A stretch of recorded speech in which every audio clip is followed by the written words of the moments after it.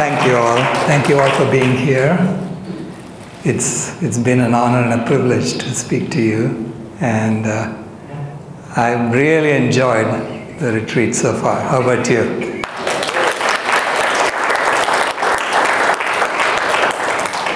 So let's bring this to closure by talking about how do we get to a vegan world by 2026.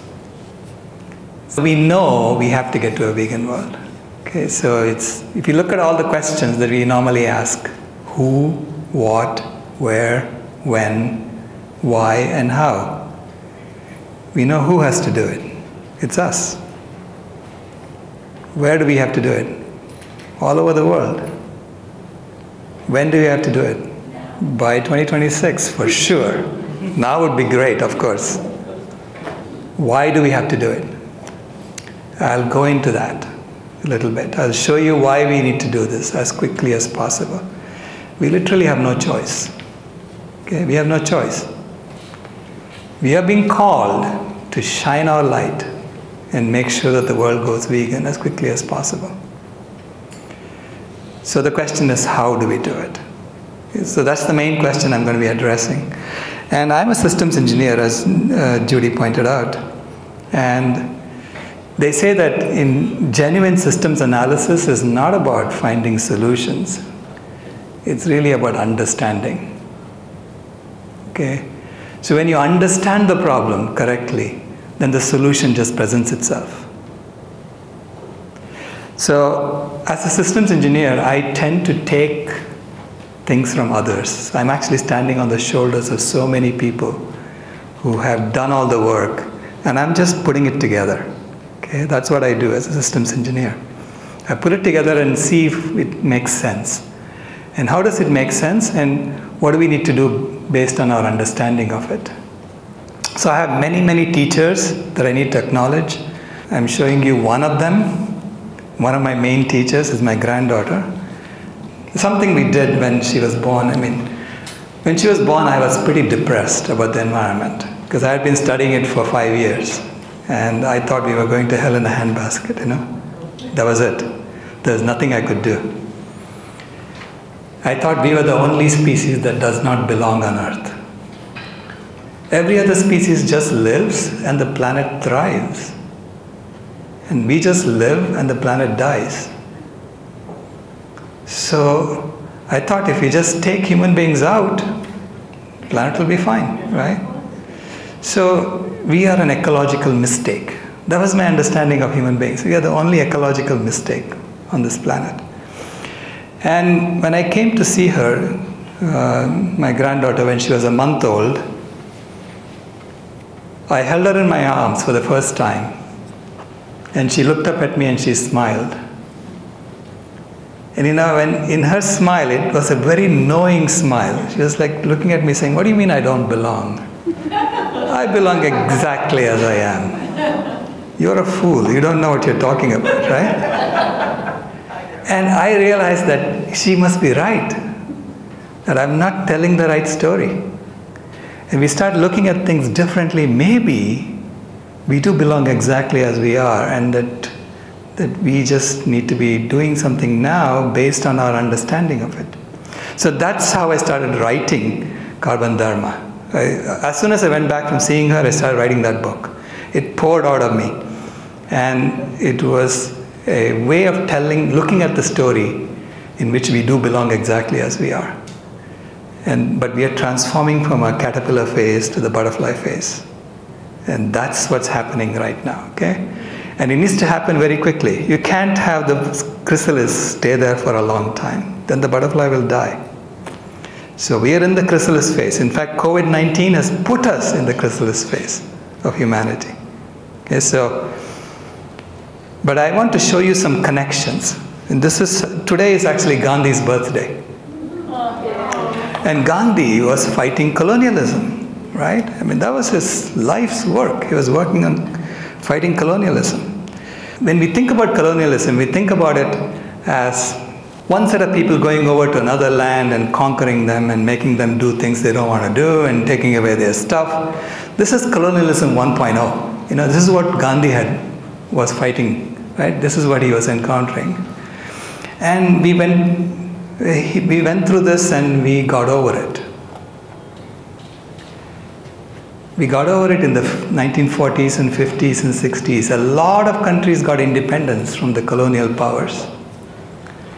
Is that because they all had a sudden attack of conscience in the 1940s and 50s? Or did they figure out something that we don't know? So that's what I'm going to show you. So what happened was, they figured out a different way of doing colonialism. Okay? That's really what happened. So if you think about it, in 1970, the European Economic Commission and the World Food Program funded Operation Flood in India. And the idea behind Operation Flood was to help Indians get more dairy and animal foods in their diet. Okay? So the way they did that was they gave them the know-how of how to collect milk, put them in refrigerated trucks, and bring them from the villages to the cities to sell to people in the cities. So this was a way of converting the biomass in the forests of India into cash that can then be used for foreign exchange. So it was all meant, disguised in the form of economic growth. Okay? To help India grow its economy, the European Economic Commission was helping them grow their dairy industry. Now, why would you grow the dairy industry in India? Most Indians are lactose intolerant. Or we should call it lactose normal, right? Yes. So most of us are lactose normal. And yet, you can see, this was the focus. The focus was on dairy, growing the dairy industry. So to me, this is colonialism 2.0. What happened in India was colonialism 2.0. And you can see, actually, Prince Charles was there, examining the dairy operations in there. So carnism and colonialism are tied together. Carnism is how we grow the footprint on nature. And when we grow the footprint on nature, we extract from nature and we turn that all into so-called wealth, and then we funnel it to the top. That's colonialism. This is how we extract from other lands. So if you think about the Fertile Crescent is now this desert, the Sahara Desert. Okay? That's where the ancient civilizations of the world were. And the ancient civilization suddenly turned into a desert. The desert that goes from the western edge of Africa and all the way into China as the Gobi Desert, and all the way into India as the Thar Desert. And this is because of animal agriculture. Animal agriculture is about extracting from the land and funneling wealth to the top. In order to study the environmental problems, I went to this village in Rajasthan, India. It's on the edge of the Thar Desert. Because at the edge of the Thar Desert, you can study climate change, you can study biodiversity loss, you can study ecosystems collapse, all of the environmental problems in one spot. So I went there to see what was going on. And this is the village of Courage. And I found that the villagers there were basically losing their livelihoods in the village. They had to pretty much migrate to the cities to earn a living. And it was mainly because they were raising animals for food. Okay? So in that village, we actually convinced them to protect 250 acres of common land by putting a stone fence and preventing animals from going in there. And this was 2002, and by 2006, you can see the forest can come back. Right? You just take the animals out and the forest comes back. I went to this village in 2008. I took this picture of the stone fence. To the right of the fence, animals could not graze, and to the left, they were allowed to graze. And I went vegan on the spot.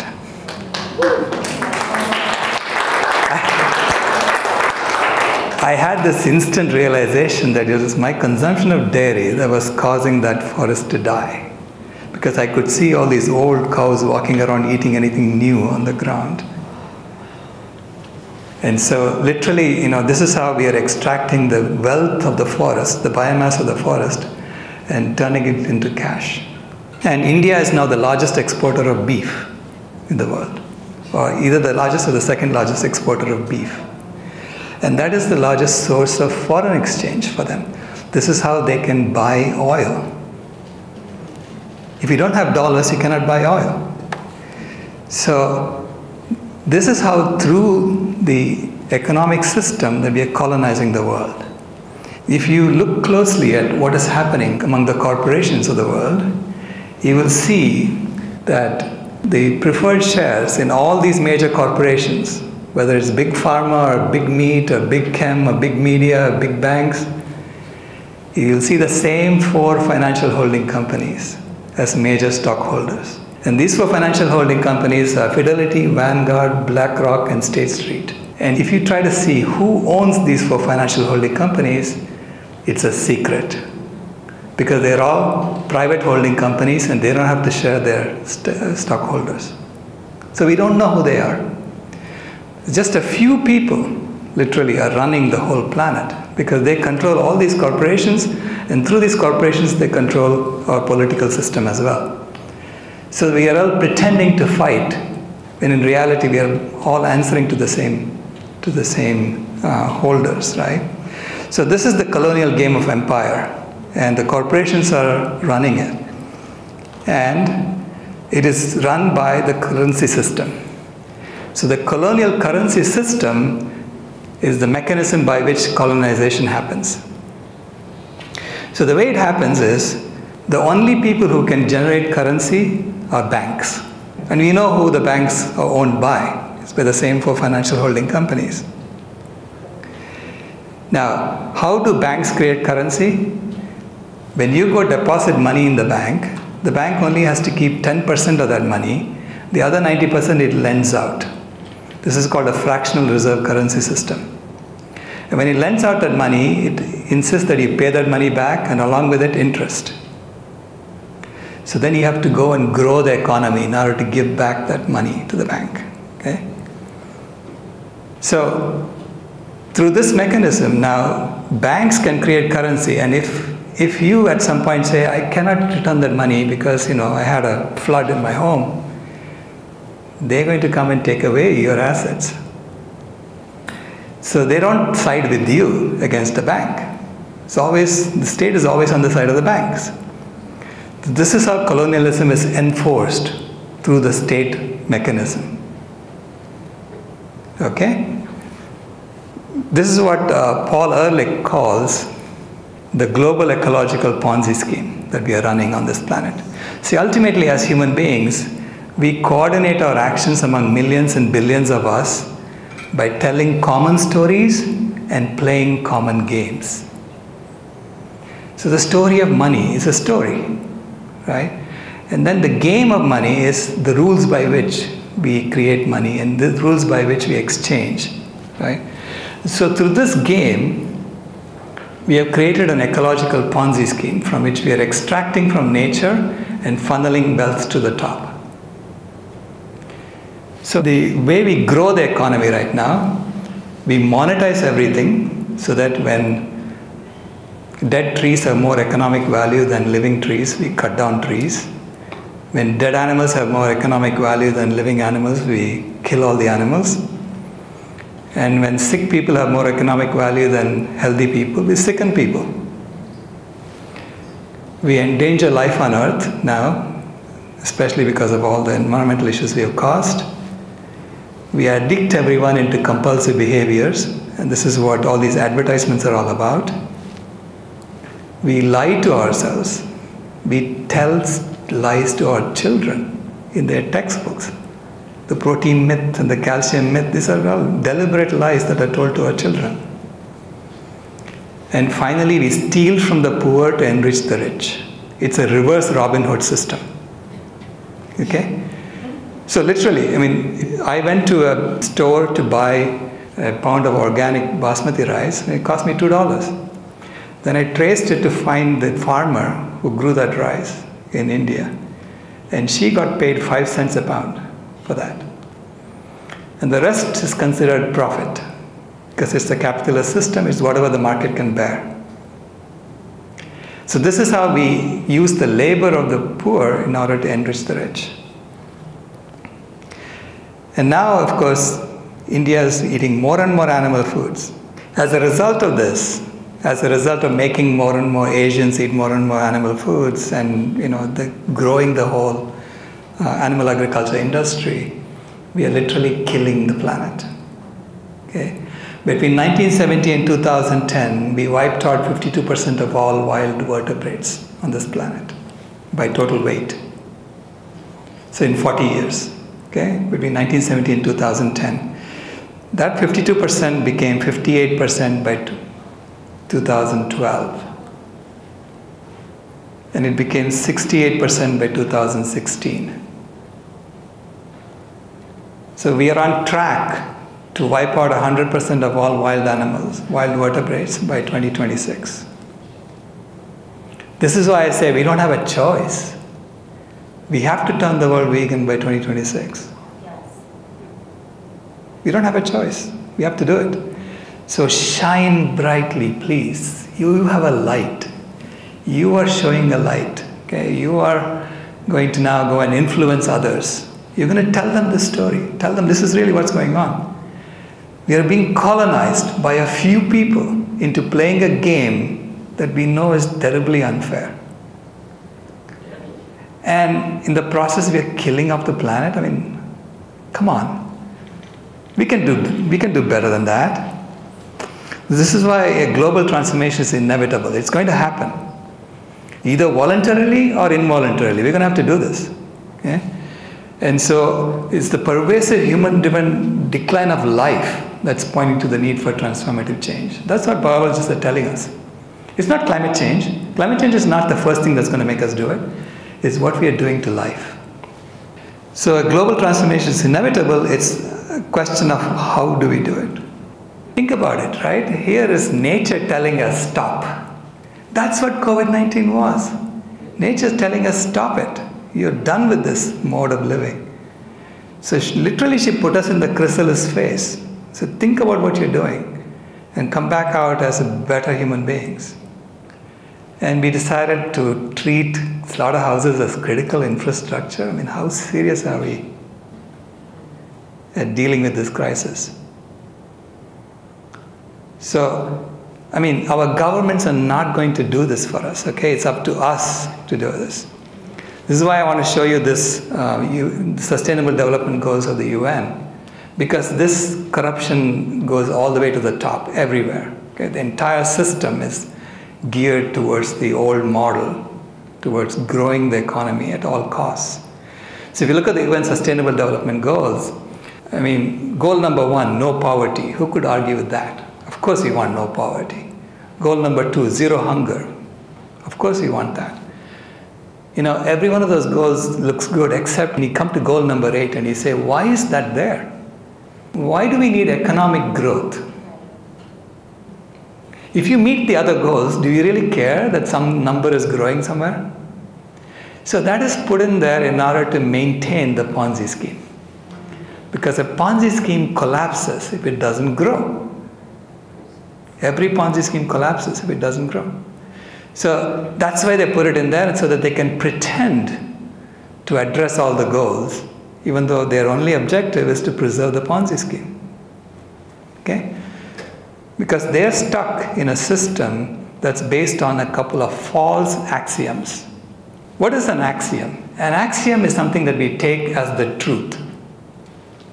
That we don't have to think about it. It's truth. Okay?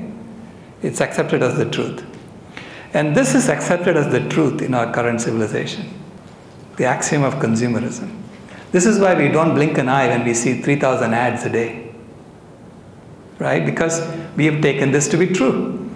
The false axiom of consumerism, which is that the pursuit of happiness is best accomplished by stoking and satisfying a never-ending series of latent desires in human beings. And there is not a single religion in the world that will tell you that this is true. Okay? Every religion will tell you this is false. We have epics about this, saying this is false. Yet, our civilization is based on this truth. this false axiom. It's a little bit like when Galileo said, the sun does not go around the earth goes around the sun. They threw him in jail, right? But if he hadn't overcome that axiom, there would have been no scientific revolution. Because you can't have the theory of gravity or anything like that if you keep thinking that the sun goes around the earth. So we had to overcome that false axiom in order to make progress. In the same way, we cannot have a sustainable civilization until we overcome our false axioms. This is one. Okay? So I say we are in a double Galileo moment because we have to overturn two false axioms, not just one. The false axiom of consumerism and the false axiom of supremacism. The false axiom of supremacism says that life is a competitive game in which those who have gained an advantage may possess, enslave, and exploit animals, nature, and the disadvantaged for their pursuit of happiness. So you may have gained an advantage because you're the right species. Or you may have gained an advantage because you have the right skin color or the right sex. Right? So based on that advantage, yeah, you then figure out how to win in this game. That's the game you're playing right now. Right? This is called the might is right rule. And these two false axioms are coded in these two machines that we have built that's destroying the planet. The first machine is the burning machine, which is burning all these fossil fuels and industry. And that is to implement the false axiom of consumerism, primarily. Okay? And the second is the killing machine, which is implementing the false axiom of supremacism. So these two machines are literally destroying the planet. Okay? So we have to shut them both down. But the way the current system is framing it, they're framing it to say the problem is not the axioms. The problem is that this burning machine is using fossil fuels. If we just switch that over to electricity, solar energy and wind energy, we'll be fine. Okay? So to do that, they're misdirecting us. They're telling us, don't look at the killing machine at all. Just focus on the burning machine. So they're misdirecting us by, first of all, ignoring all the other environmental problems and only focusing on climate change. Okay? That's the first misdirection that happens. Because if you look at the other environmental problems, whether it's nitrogen loading or phosphorus loading or genetic biodiversity loss, you will see that the killing machine is the leading cause of all of those. So they focus on just climate change, which happens to be just yellow in this case. You can see when you color coded something as red, red is bad. Yellow is not so bad, right? So in this case, yellow is not so bad, but they are focusing on just climate change because they're showing that the killing machine is not the leading cause of it. You see these black dots? The black dots represent the role of agriculture in causing that problem. But that's actually a framing that they've done. It's actually using conventions that they cooked up in order to make it look like the burning machine is the leading cause of climate change. When you actually analyze it closely, you will see that the killing machine is also the leading cause of climate change. Why? Because the killing machine is using so much land just to raise the animals. Okay? So, if you look at the total amount of food we eat about 1.5 billion tons of food, dry weight per year. 85% of that is already plant-based. Okay? Only 15% comes from animal foods. So 12% comes from land animals, and to get that 12% of the food, we are using 43% of the land area of the planet. So the plant-based foods, 85% of the food that we eat comes from just 6% of the land area of the planet. Just think about it. So here we are, we have a huge problem that can be easily solved if everyone went vegan. Yes. It's so simple, right? When you think about it, it's so simple. And it's good for our health, it's good for the animals' health, it's good for the planet. And to get 3% of our food from the ocean, we are literally destroying the entire ocean. Just for 3% of the food. But if you look at all the subsidies from the governments, it's going to animal foods. Worldwide, we are, there was an estimate that came out just a week ago saying that we are giving about $540 billion in subsidies to the animal agriculture industry. And in return, the animal agriculture industry is causing $12 to $14 trillion worth of damage every year. Right?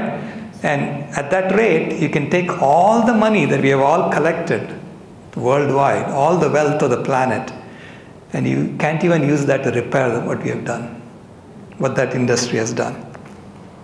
So if you take the land use, the opportunity cost of the land use into account, it turns out that animal agriculture is the leading cause of climate change as well.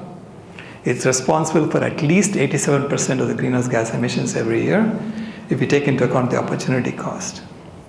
So we formulated a bathtub challenge to help students understand how to solve this problem. Okay? So in the bathtub challenge, this is an exact equivalent of what's happening in climate change. Okay? So here you're a plumber and you have to save the baby from the bathtub. Okay? The baby is stuck in the bathtub. You can't take the baby out because baby represents all life on earth. Okay? And the bathtub is filled up with 1,000 liters of water, which corresponds to the 1,000 gigatons of carbon dioxide equivalent that we've added to the atmosphere. Okay? And it's being filled in by two faucets. The burning machine faucet is pouring 35 liters per minute, and the killing machine faucet is pouring 15 liters per minute into the bathtub. And the formulation is that if the bathtub has 1,200 liters of water, the baby will drown. So which means if we don't do anything, in 4 minutes, the baby is going to drown. Each minute roughly represents 1 year. Okay, so in 4 years, we are on track to wipe out almost all life. So the baby is going to drown. When you shut off the burning machine faucet, for every 1 liter per minute you turn off the burning machine faucet, there will be 10 liters pouring from the aerosol tank into the bathtub. So that's the cooling that the fossil fuel industry is causing right now. Okay, there's about 1/3 cooling that's happening in the atmosphere. So meaning if you turn off the fossil fuel industry right away, you're actually going to heat up the earth by another 1/3. And the baby will drown. Okay, so which means if you turn it off completely, you'll get 350 liters into the bathtub and the baby will drown because it's more than 1,200 liters. But the killing machine faucet is pouring 15 liters per minute into the bathtub and it's connected to the drain. So for every 1 liter per minute that you turn off the killing machine faucet, it's going to open the drain by 2 liters per minute. So if you shut off the killing machine faucet right away, you're going to reduce the flow from 50 liters per minute to 5 liters per minute. Because you're going to shut off the 15 liters and you're going to open 30 liters. So you have 35 liters coming in, 30 liters going out. So it's only going to fill up at 5 liters per minute. But still the baby will drown in 40 minutes. Okay? But if you turn off the killing machine faucet and then start turning down the burning machine faucet, you can actually save the baby and drain the bathtub. So that's what we are asking students to figure out. Okay, how would you do it? What is the optimum way to do it? Okay, so that you can save the baby and drain the bathtub without filling up the vegan reforestation tank. The vegan reforestation tank has a capacity of 2,000 liters. So we can do this. So that's the idea behind this challenge, is that there is a way to solve climate change, but our governments are doing the exact opposite of what they should be doing. But we can do this ourselves. And when my granddaughter was 4 years old, she made me go and watch Cinderella with her. And I realized it was for me, not for her. Because I learned 3 things when I was watching Cinderella. 3 things that Cinderella said. And I said, that pretty much sums up what we need to do. Okay? Have courage, be kind, and all will be well. Have courage and be kind to all life, and all will be well. Second thing she said was, just because it is what is done doesn't mean it is what should be done. So you have to question our traditions and our culture and say that things have changed now. Circumstances are different and we need to be doing some things differently. And third is imagine the world as it should be and work towards it. Right? So we want a vegan world. Clearly that's what nature is calling for as well. So it's up to us to step up and take it to the next level in our activism to make it happen. And Buckminster Fuller said, if you want to build something, right, you never change things for fighting the existing reality. Change something, build a new model that makes the existing model obsolete. So just like they have a game that allows them to do what they're doing, we have to create a new game. We have to create a new game, and we have to base it on the correct axioms. So the correct axioms, the true axiom of inner peace, which is that the pursuit of happiness is best accomplished by looking for it within ourselves. This is something that we all knew all along, that we were going along with what they were doing, right, so far. But we need to say no, we have to look inwards for happiness, not out there. And second, which is very appropriate for this forum, is the true axiom of unity, which is that all life is one family in which we each bring our unique skills to give all we can, receive all we need, and become all we are. This is the vitality code of Shelley Ostroff. So these are the correct axioms on which we need to build our new game. And this is what I call the metamorphosis analogy. It's going from the caterpillar to the butterfly. No more growth. We are done with the growth model. Okay? There's no more growth possible on this planet. So we can't have a Ponzi scheme that has to keep growing. We need to change that. So this is the greatest transformation in human history, and we are alive to make it happen. Right? So we are a very lucky generation. No other generation can say this. And it requires us to shift from everything on the left-hand side to everything on the right-hand side. Just look at everything on the left-hand side and tell me, what is it that you would like to preserve in that? It's a system of normalized violence. Why would we want to continue that? From normalized violence, we need to create a system of normal non-violence. From competitive finite games, we play competitive finite games, and especially using the skin of animals or even tennis balls have wool on them, right? And baseballs are made with cowhide. I mean, so we are taking these skins of animals and batting it around to show who's the boss around here. And we play these finite games to see who's a winner and all the rest are losers.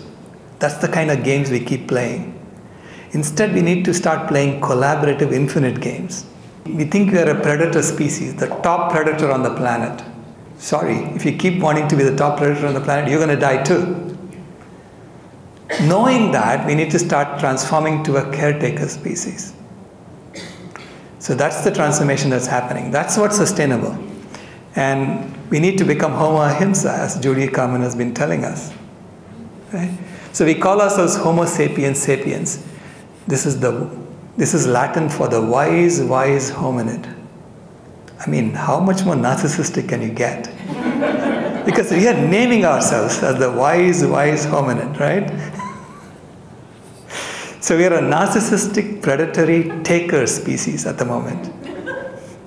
And we have to become a compassionate, climate-regulating caretaker species. Because as soon as we acknowledge that we are changing the climate of the planet, we have the responsibility to maintain it on behalf of all life. Okay, so we have a purpose. And all the other animals are looking at us and saying, when is this species going to wake up and do its job? Right? This is our job, to maintain the climate of the planet. So those are the cultural shifts. Now the civilizational shifts are from speciesism, colonialism, racism, ableism, and patriarchy, all the domination oppression paradigm, to veganism and radical sacredness, the ahimsa sacred relationships paradigm. From diseases and divisiveness for humanity to health and harmony and diversity for humanity. From destruction and exploitation of the planet to regeneration and caretaking of the planet. From violence and cruelty to animals, to kindness and compassion for animals. Okay? From an egocentric culture of consumerism to an ecocentric culture of accountability. From a mindset of scarcity to a mindset of generosity. And from a profit-driven economy to a service-driven economy. And guess what? Everything on the left-hand side is designed, built in the game of money that we play today. And so all we need to do is to create a new game of money that codes everything on the right-hand side of this. And it can be done. It's not that complicated.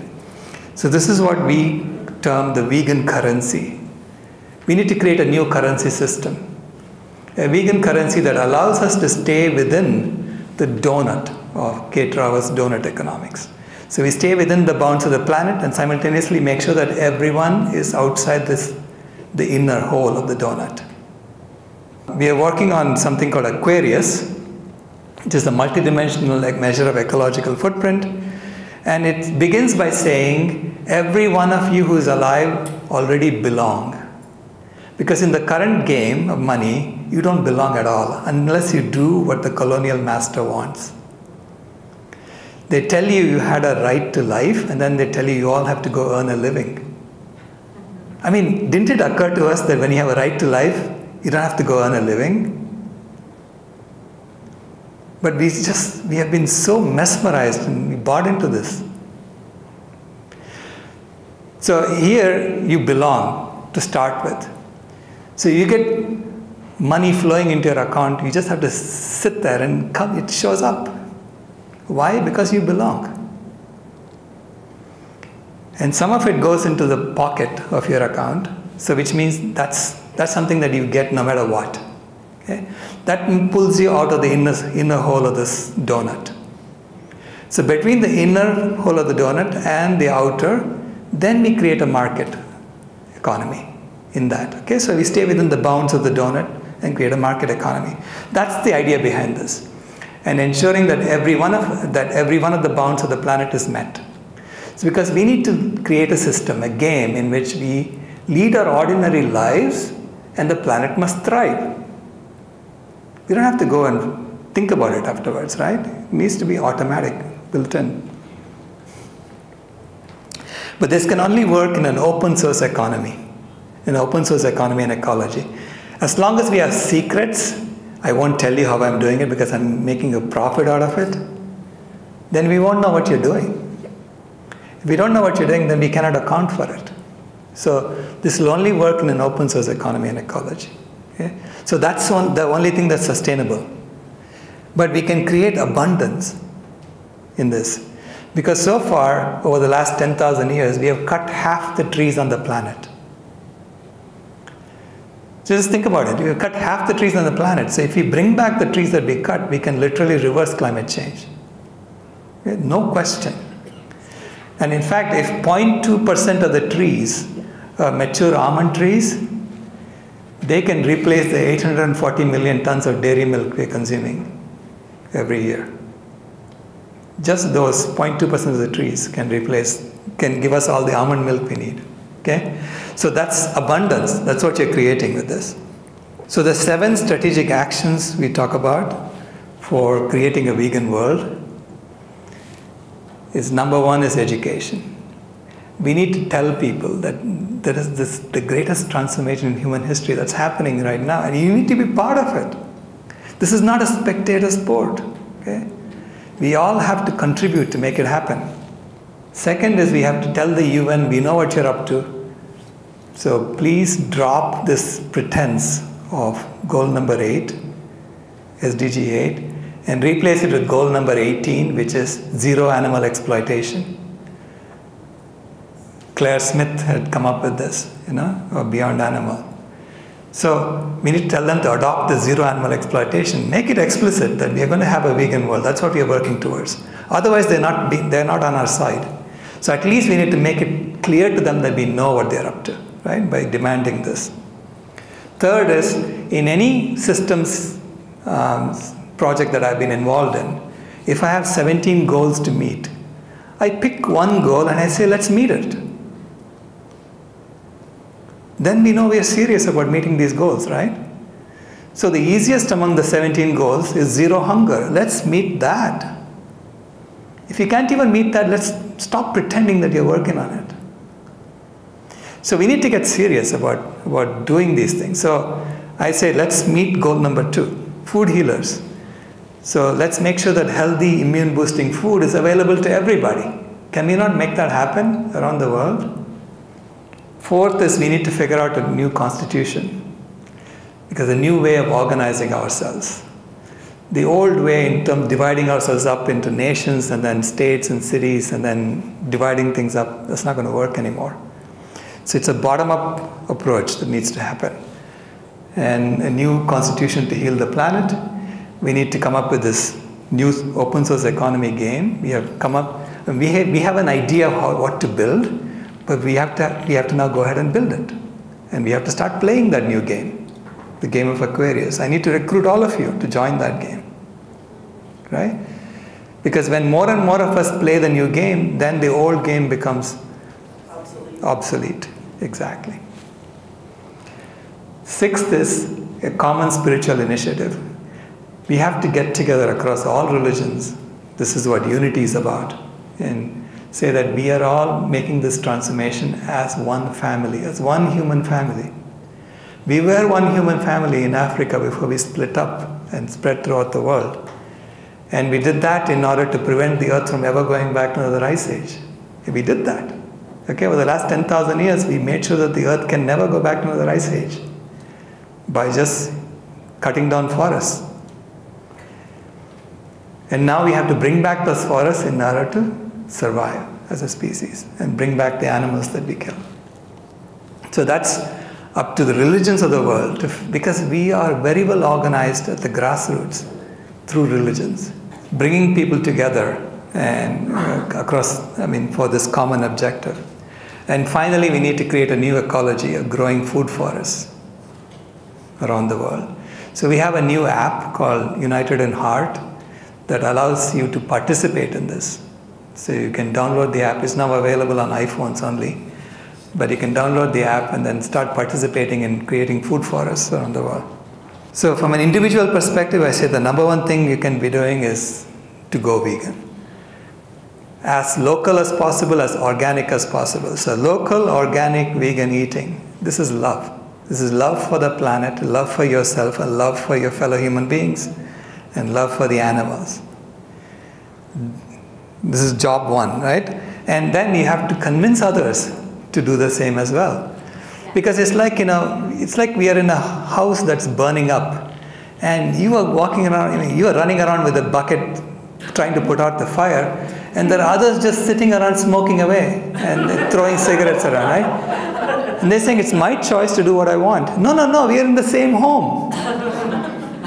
And our home is burning. Okay, so we have to convince others to so it's no longer, okay to say they can do their own way and I'll do my own thing. Secondly, we need to become conscious consumers. So step out of this old game as much as possible. Stop supporting them. So I do this buy everything day. I've been doing this for about 13 years now. And I just make a list on every other day and I go buy everything I need on one day of the year. And usually on that day of the year, I cross out everything I load up anyways. Because I really don't need much. Right? And I wind up buying toothbrushes and toothpaste, and that's about it. So then you become immune to the advertising that they're trying to do. Okay? So I have a good mind to actually tell all the advertisers who are featured on my YouTube channel and say, look guys, Google is ripping you off because I don't buy any of your stuff. And they're showing me your ads. Third is please join a community and contribute. In any way, okay? So this is just one example. We do a Vegan World Convergence every 3 months and we get together and figure out what is the next step we need to do to get to this vegan world. And so we meet every January, April, July, and October. And so far it's been online. And so you're welcome to join us. The next one is happening October 23rd and 24th. Thank you.